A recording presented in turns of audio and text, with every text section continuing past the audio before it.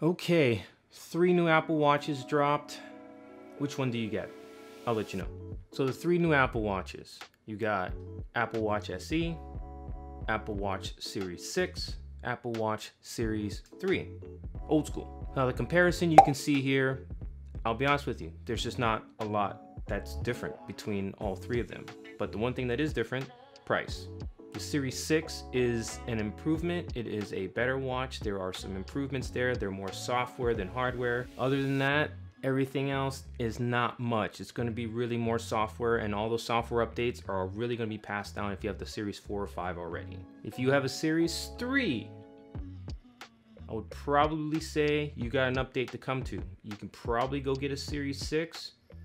If you want to keep it on a budget, you know, if there's Series 4s or Series 5s that are still floating around out there, there are some features there that you're just not going to get in the Series 3. So obviously those will be at discounts from like Target or Walmart or Best Buy or wherever. Go get those. Series 6, I mean, starts at $399, so could be a good watch to jump to. If you have a Series 1 or a Series 2, pick any of them. You are going to get a better watch no matter what. So if you go to Apple's website, there's only going to be 3 watches that are there. It's going to be the Series 6, the Apple Watch SE, Series 3. If you have a Series 4 or 5 watch, you're not going to get a new watch this year. The Series 6 adds an SpO2 monitor, which a lot of watches, you know, from a Garmin or whatever else already have. But if you're not using that feature, there's no reason to bump up to the 6. There just isn't. If you have a Series 3, however, the Series 6 might be a good jump if you use the SpO2 and the ECG. If you have a Series 1 or a Series 2 Apple Watch, you got some upgrading to do. All of the updates are more or less going to be software driven. So if you have a Series 4 or 5 already, not much that you're going to get different from the Series 6 if you're not going to use the SpO2. I have the Series 3. So I might be considering going with the Series 6 because there's oxygen monitoring as well as the ECG. Got the old ticker and I struggle a little bit at elevation. Series 6 might be a good one for me.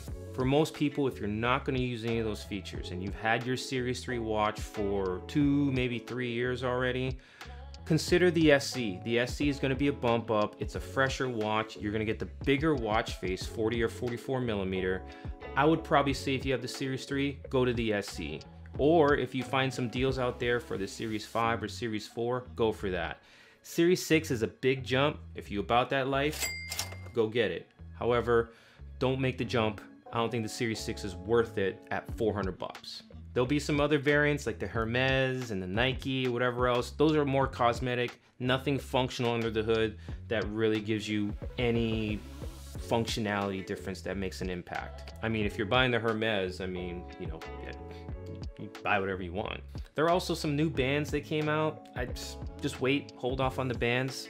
Amazon's probably gonna have some knockoffs that'll be coming out here shortly. That'll be way cheaper than buying them from Apple. From Apple's keynote, when they released the watch, the new Apple Watch, Apple Fitness Plus is gonna be big moves because it looks like they're gonna try to jump into that Peloton marketplace with an exercise app, full integration with the watch. So it's kind of cool if you have your Apple TV or whatever it is, you can cast whatever workouts and you can actually see whatever your heart rate is and whatever your pacing is or whatever else on screen while you're working out. What typically you'd have to look at your watch to do it. And coming in at only like 10 bucks a month, super competitive with Peloton, something to consider if you like working out at home.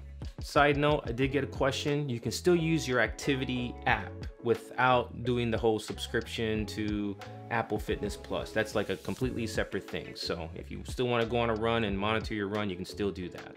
If you got any questions, I'll have links below. Just go ahead and DM me if you got any questions or whatever. I'll see what I can do to help you.